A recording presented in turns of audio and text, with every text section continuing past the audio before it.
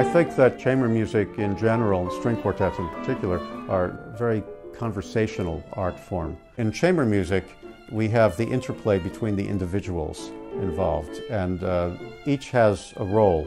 And it's not as if one player is assigned to a fixed role for the duration of the piece. Who's on top, who's playing the middle voice, who's playing the bottom voice. It's not always predictable. In fact, it's rarely predictable. I'm particularly excited about the program that we're going to play. Bach, you can't go wrong with Bach. It is a dark, melancholy work in the slow movements, but in the two fast movements it's full of energy, rhythmic vitality. Everything that we love about Bach is present in this sonata. The Brahms sonata in G major, the first of the sonatas that he wrote for violin and piano.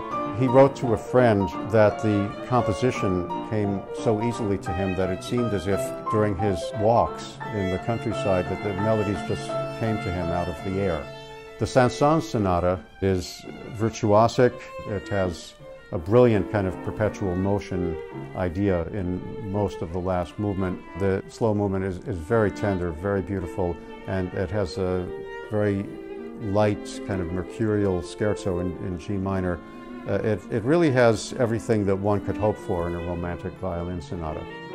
I'm excited about the upcoming performance because I sense a great deal of energy from Kevin and the other young musicians who are involved with this series, and I'm just very glad to be able to fit into that.